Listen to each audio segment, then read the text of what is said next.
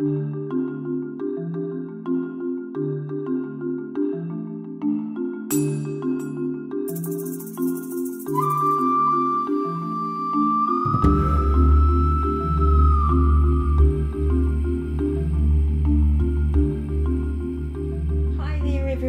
welcome to your final reading of the year of 2017. Libra, this is your December reading with me. These cards are a tarot deck. They are designed by Doreen Virtue, so they work sort of more in the realm of positivity, and I thought that was a really good way to move out of 2017 and start the beginning journey for 2018.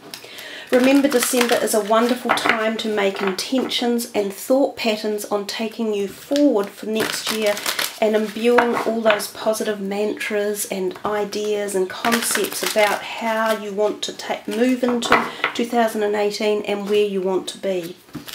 We are using 7 of these cards in a layout, and I will work through that with you as we get into the reading.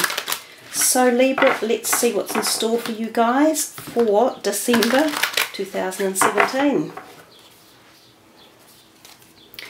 The first card, Prince of Summer, Princess of Spring, the Empress, Life Experience, 6 of Winter, 3 of Autumn, and 5 of Summer. So you can see the cards are a little bit different than we would normally see in a tarot deck. She has designed them in a slightly different perspective, however they are still the exact same cards. So your first card up there, the Prince of Summer with the teal colour, is actually the Cups sign normally. So that is the Prince of Cups. The next one, the red one, is the fire signs, the Princess of Fire, or Wands. The third one is your major arcana, the Empress. You have another major arcana down here, number 16, Life Experience. Then you have a dark blue colour, which is the Swords, and that is the 6 of Swords. You then have a green. You have such a lovely mix. It's very colourful and bright. This is the 3 of Autumn, and the green are known as the Earth or the Pentacle sign. And then we have another one of the teals, and this is 5 of Summer, which is again the 5 of Cups. So your first card is Work Prospects, the second card was Home and Needs, the third card is Luck and Desires, the fourth card is Friends and Support, the fifth card is Love and Sex, the sixth card is Plans and Goals, and the seventh one is Personal Quest. So you've got such a beautiful colour palette working in here. You've got all of the different colour realms coming in. It's very gentle and soothing with the little fairies at the top, and the feeling of floatingness and flying through the air with a lot of the butterfly wings. So I think there is a feeling of movement coming for you guys. We can see this with some of the cards that have arrived, but also the cards are very light and floaty, as if they are moving along. So it's not surprising, because December is the end of the year and we are literally time traveling or moving into next year. So some things will get left behind and we will be embarking on new adventures as well.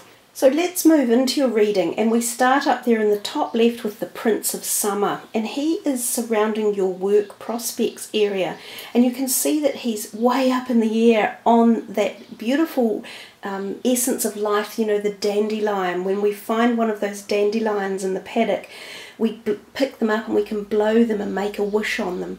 And he is literally giving this type of energy. So he's very much about imbuing some sort of romantic thought or concept about life and wanting it to take place. So the words that Doreen Virtue uses are romantic, captivating, dramatic, flirtatious. And it says falling in love suddenly or being swept off your feet, the need to stay grounded and during a very emotional experience. So for some of you, given that this is relating to work prospects, there could be a real passion around your desire to connect with your career at a heart level. So some of you could be feeling next year, or into December, I really want to just feel passion about my job or my career or where I'm headed with this. So this could become a very emotive time, or a time of seeking new beginnings especially, and new offers coming in around areas that excite you. So for some of you, you're going to literally get this feeling. It's going to come in through the airways, and you're going to be offered possibly this feeling of, wow, this is almost like my dream scenario. I'm really happy to be in this place or space. So keep your eyes out for offers coming in that really do connect with your heart and your soul and the journey that you want to move forward with.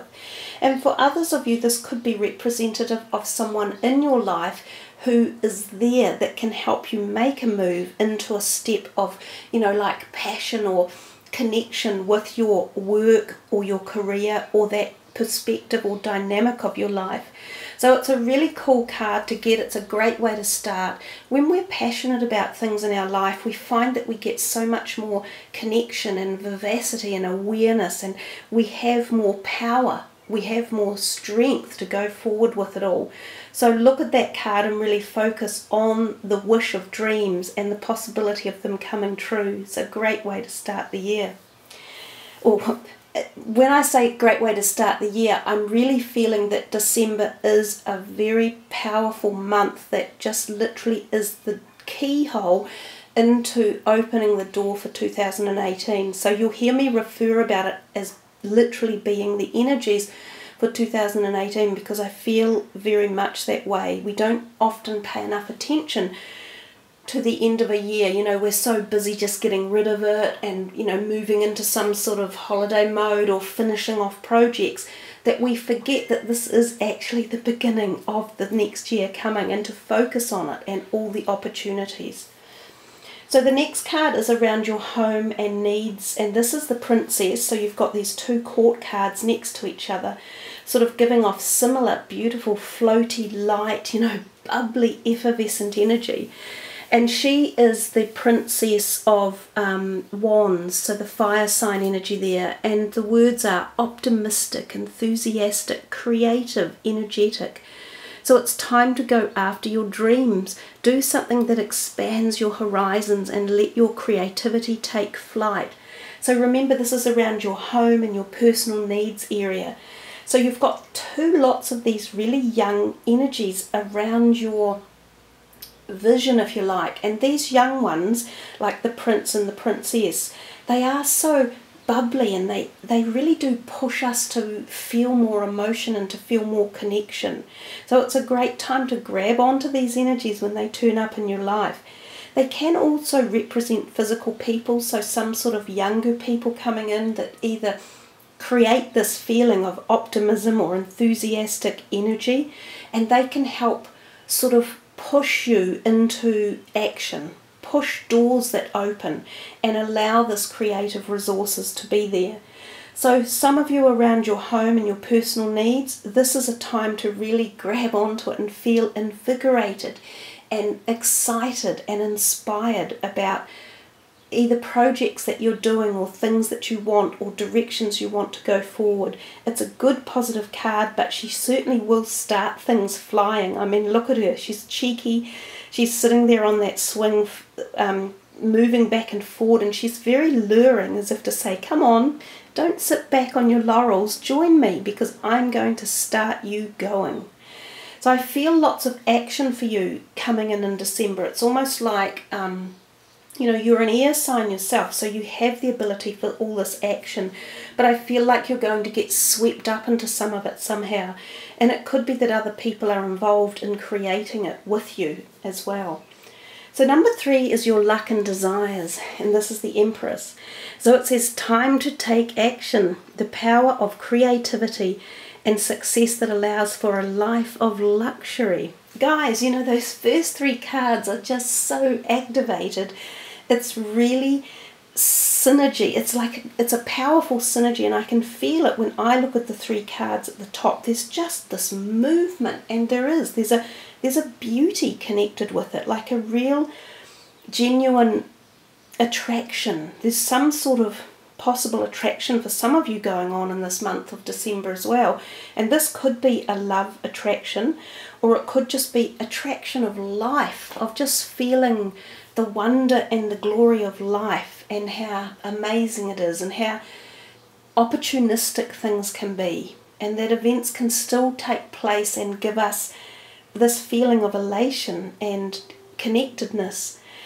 So for your luck and desires, the Empress tells you take action. So if you have dreams, if you have projects, if you have things that you want to manifest in your life, now is the time to take the action on it. Don't just dream it.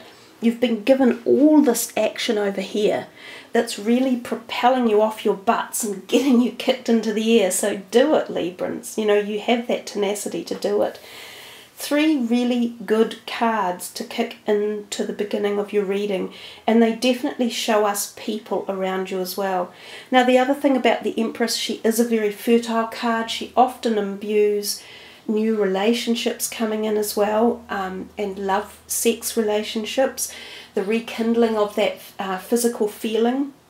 She can also symbolize fertility in conception with children, so there's that possibility for some of you as well. Let's move down to the 4th card, and we see here, this is friends and support, and we see life experience number 16. Now, most of you will probably know that this is in essence the Tower card. So the Tower card, when it comes in, always teaches us that something that we've been doing or holding on to is unbalanced, and we need to let it go so that we can move forward with all this wonderful new creativity coming in. She says, let go of belief systems that no longer work for you, an important life-changing event and a situation that leads to significant opportunities. And I like the phrase that it's a situation that leads to opportunities. So whenever change comes into our life, it always opens new doors. Sometimes we're reluctant to accept change or to walk into it freely because we're still attached to whatever we're holding on to. So it's kind of important when this card turns up to be prepared to let go. You know, don't hold on to stuff that you think is serving you or that you think you can't go without. There are always times for everyone in life when we find a few difficulties. But the rest of the month and the cards that are there and the colour and the passion I'm feeling is so vibrant that I think this one here is just a kind of like it's just in the corner, it's happening and it's there, and you might be a little bit disappointed about it, but it's not the whole big picture and it's not the whole spinning wheel.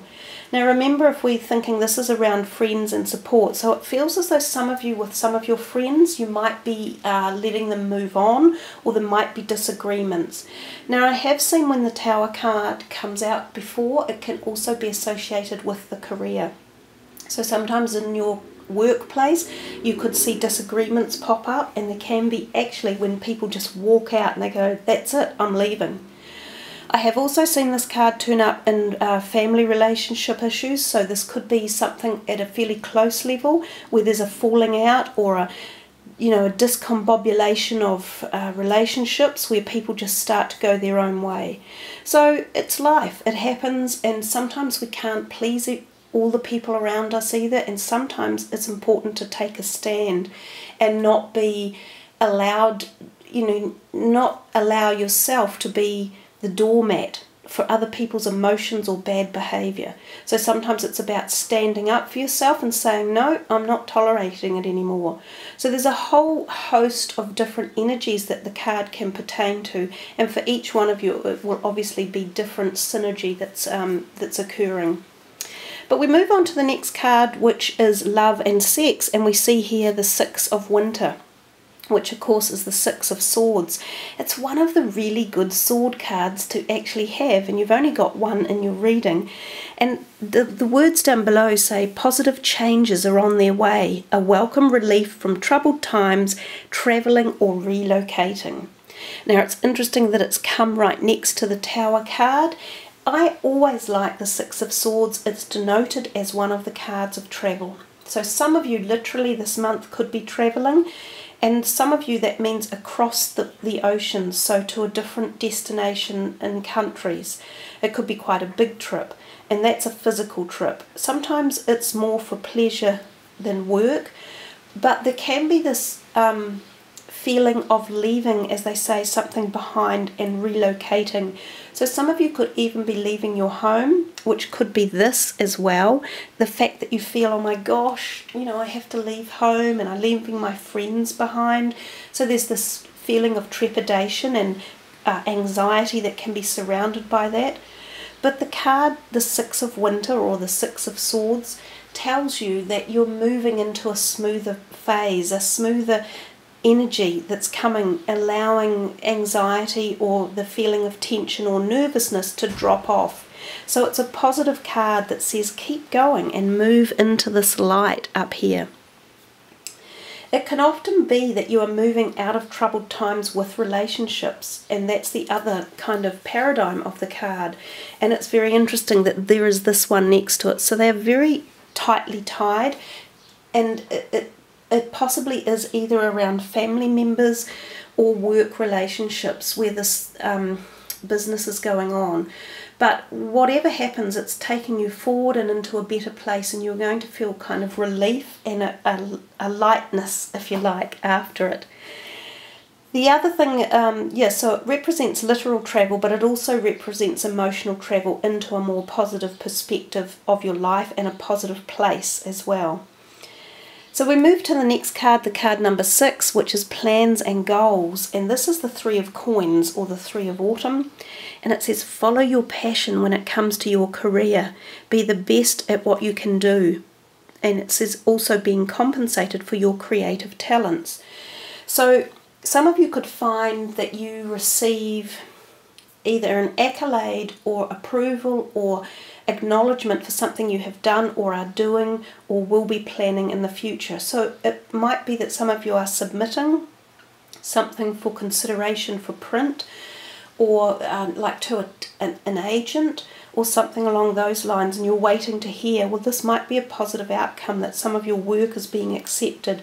So this could be written work, or it could be like IT, technological work, or it could be artistic and creative work as well. Literally people who are artists, and that also includes musicians as well.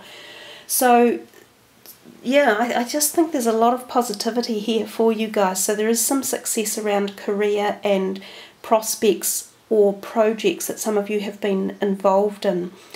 Now the other thing is too, for you, those of you working in a sort of a 9-to-5 type career, this is often the same type of energy coming in. So somebody either acknowledging you or approving of the work you're doing, or being grateful for the skills that you offer in the workplace. Sometimes it also means working with 3 people or a team of 3. So that can also be part of the goals or dreams that are going on here. And then we come to the personal quest, the last card, which is 5 of Summer, or the 5 of Cups. And we see here it says, trust that there is a reason for everything that happens. Remove yourself from negative emotions of others and focusing on that which frightens or worries you. So it kind of comes back to this over here, and this is something about a personal quest for you. So there is something involved for you guys about either moving through or rebalancing or going into new areas where it's associated with the heart and with relationships. So you could have had some sort of, you know, like glitchy energy with people around you. And I'm thinking again, this could be family or career, depends on which. Again, it's different for everyone. But this is a quest of yours to get to this point where you no longer have to either tolerate it or be with it or have it overwhelm you or take hold of you feeling wise. So you've been given a lot of messages in here about you know, activating your dreams and getting some action fired up and knowing that you are moving ahead. So this one to end with, it's kind of been on your mind for a while, I think, and you're wondering how it can possibly happen or how do you move through it. Well, this month, these cards are telling you how that can happen. So go back and rethink it out, re-energize yourself, bring in some of that creative passion and fire yourself up to take you into 2018. Boot out this stuff. Don't be a doormat for anyone, and stand up for yourself and have faith, knowing that you will move forward and that there are others around you too who appreciate all your work and effort. So there we are, Librans. That is a really colourful, sort of bubbly, exciting reading for the end of December.